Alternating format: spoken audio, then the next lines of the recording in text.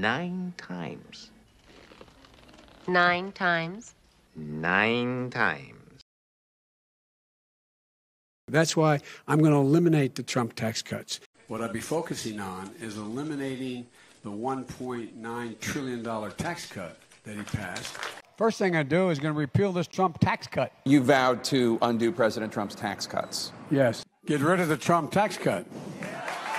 No, not joking. One of the things we got to do is, well, if I'm president, the first thing we're going to do is we're going to end Trump's tax cuts.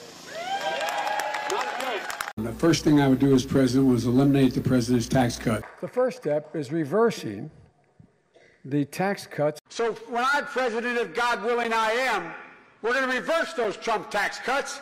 This is all news to me. Usually is. Guess what? If you elect me, you're not going to have your taxes are going to be raised, not cut.